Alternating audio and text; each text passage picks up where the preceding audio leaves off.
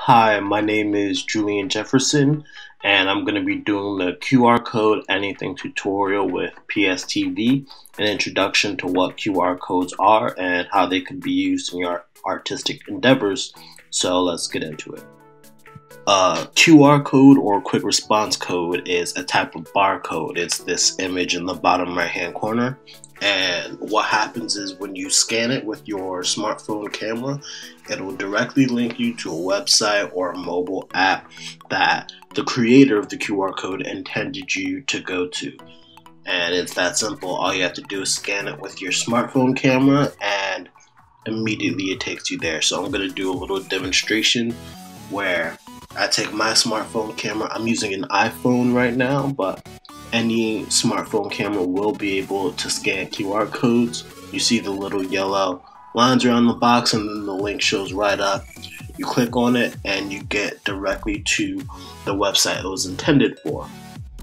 QR codes haven't always been used to get people to online resources from their mobile phone. Originally, it started off as a tool to help track vehicles in the manufacturing industry. In 1994, a man named Masahiro Hata from a Japanese company, Denso Wave, created it so that different shipments could be tracked a little bit easier with QR codes. But now it's been broadened so that a lot of these QR codes is now aimed at mobile phone users who sometimes even deal with making payments.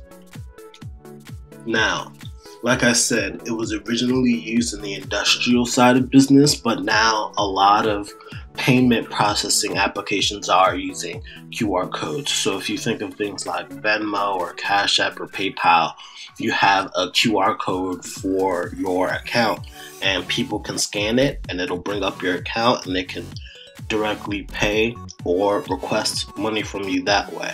And it's being used as an easy payment method. But a payment method isn't the only thing QR codes can be used for.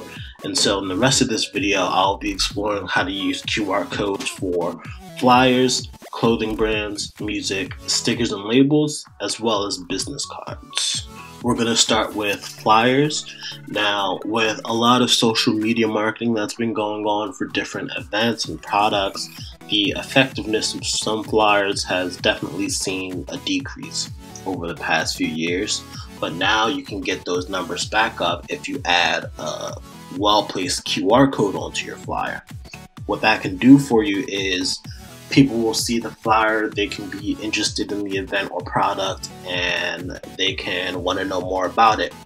They can scan that QR code and instantly be taken to more resources about your product, whether it's a website, a mobile app, or even just a calendar invite to the event itself so that they remember and know when the event is. That's a great way to pair more information so that the consumer knows what they're getting into before they commit to the event. And that's why the QR code on the flyer is great, because it immediately gives them more information about something that's already caught in their eye. Now, with clothing brands, you could take your clothing brands to a whole new level with QR codes. One thing you can do is you can link your entire catalog to one article of clothing. What this means is someone buys a shirt from you, they see the tag, there's a QR code on it, they scan it, and it opens up your website to where your entire catalog of clothes are. And it's just a great way to take one article of clothing and pair it with everything else in your catalog. There's also the image gallery QR code, which when scanned, it will take them to a place where it has your entire catalog modeled on different models so that your consumers can see how the clothes are going to fit on different body sizes. So it's a great way to figure out what sizes are going to work best for them so that there's no hassle on returns and incorrect sizes. Another thing you can do is link that QR code to your clothing brand's social media page. That way your consumers can be kept up to date about new items coming out, as well as see everything that's been going on in the different products and different models that you've hired to promote that business. It's a great way to take your one article of clothing, no matter who buys it, and just link them to all of the catalog items that you have and get them interested in your brand. Now we're going to move on to music. Feel free to stop and pause if you want to look things up or go back, but work at your own pace. That's important. So let's continue. Music is a very easy way to utilize QR codes, because once it's scanned, it'll immediately just take you to the song, the album, or the work that you've been working on. All you have to do is scan it. You can even put them on stickers, place them around different, music venues. That way people are already in the music mindset, and they see it, scan it, they're immediately there to your new music, and it's a great way to promote new projects. And there's also a built-in audio player where once it's scanned, you can get a quick snippet of your music so that they know if they're interested or not. And it gives them a great view into your project or song as a whole just by scanning that QR code, getting a quick snippet. And it's a great way to just get people interested in the music and the art that you're creating. Now, using stickers for music is one thing, but you can also put QR codes on stickers for any other thing. It's a great way to make your brand personal, and you can, take these stickers, brand them to your specific brand or company, and then put them on personal promotional items, and then send them out to the world. That way people see it. Let's say you're in a meeting one day and you have a QR code sticker on your water bottle. It piques interest. You can tell them to scan it, and because it's on your water bottle, something personal, something you have on you often, it creates a different message in the person's brain that says, oh, this is something important to them. This is their brand. This is the way they're living their life. And it's much more impactful, the art or the project that it links to, when they see it on a sticker on personal items. It's also a great way to be flexible in how you want to market your brand. You can, print out different stickers of different QR codes so that if you place them in different places, they won't necessarily go to the same place. They could. However, you can more decisively put the QR codes to where whoever scans it is going to need the information that they want. And with business cards, it is a great way to just expand your network and expand your contact list.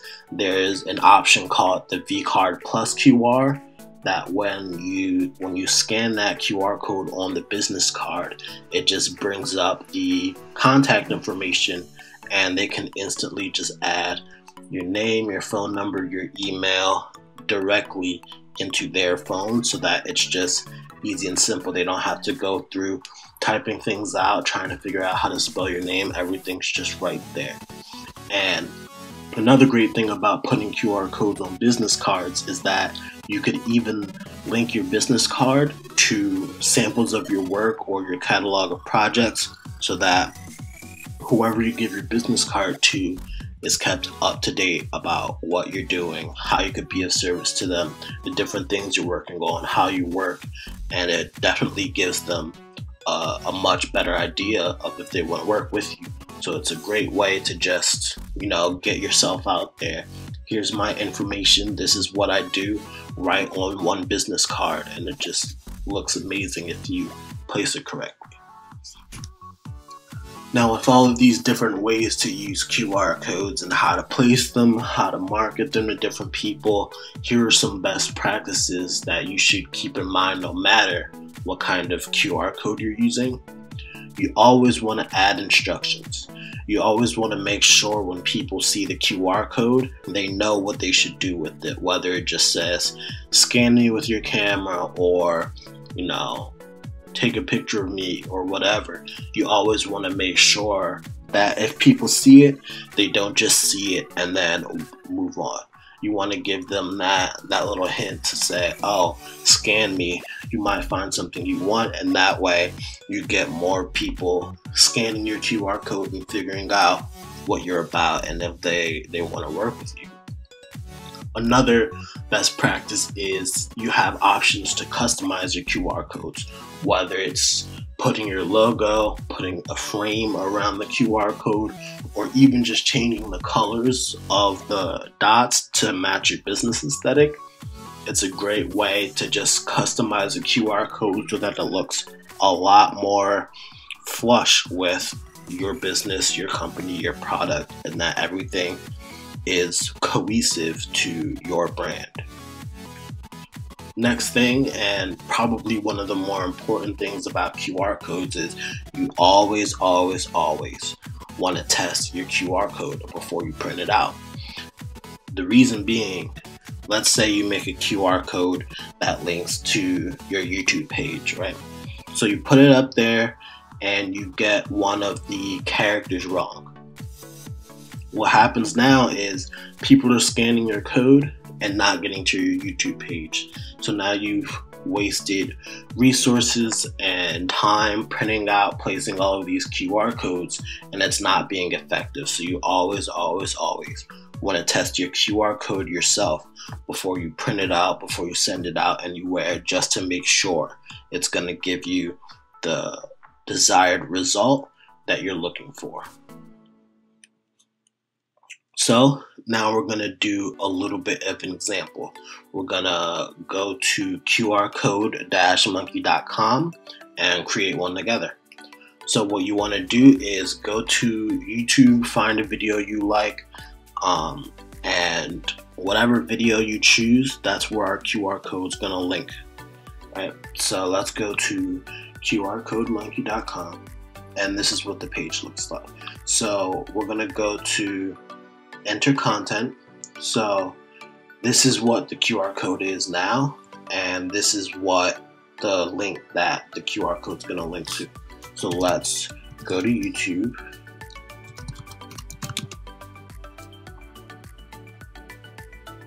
And right here, I'm just going to pick on a random video. Let's go with a very happy wolf.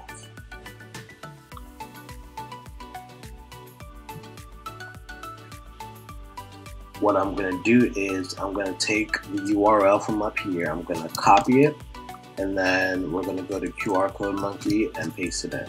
So that now when it's scanned, it'll take us directly to that A Very Happy Wolf video. I'm going to come down here to set colors, where we can change the color. You can even make it a color gradient. As you see here, it goes from the blue at the top to the black at the bottom. So I'm just going to go with the single color for now. Let's go with the green. I like that color. And then the background color you would like to keep white. The reason being is when the QR code is scanned, around these three boxes in the corner, there's a kind of free space zone around the entire box that's used to help the camera identify where the QR code is and how to read it. So you want to make sure that you leave it white. You can change it sometimes, but I always stick to leaving it white. So now you can add a logo. We can use YouTube since that's where we're getting our video from. And then you can even remove the background behind it. And then you can get a custom design, whether you want, circles instead of just the black dots. You can have them be connected. You can change the shape of the outside frame. You can also change this eyeball right here to different colors or different shapes.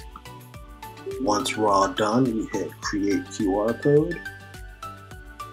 And there it is. That's the QR code we just made for this video. And so what I'm gonna do is I'm gonna scan it again to see if it works.